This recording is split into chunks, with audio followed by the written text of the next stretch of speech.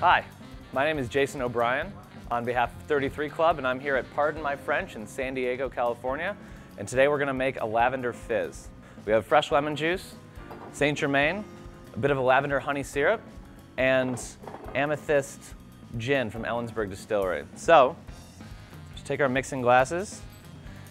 0.75 ounces of fresh lemon juice.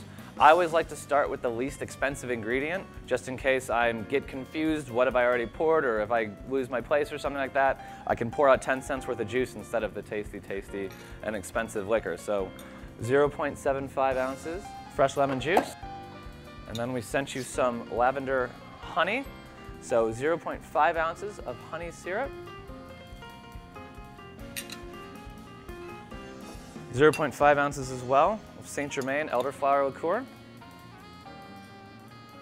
and 1.5 ounces of amethyst lavender gin. Now ordinarily you wouldn't need both lavender gin and lavender honey, but it's very subtle in both cases, and so it's nice, kind of reinforces that nice floral essence. Add ice. I'm gonna prep a Collins glass in the meantime, which is the tall skinny one. Shake.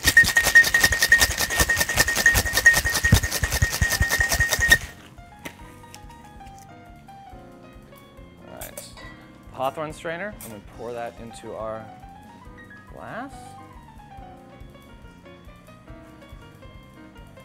And then we top with what has ended up being about 2 or 3 ounces of soda water. Garnish with some lovely lavender sprigs. There we go. Lavender fizz.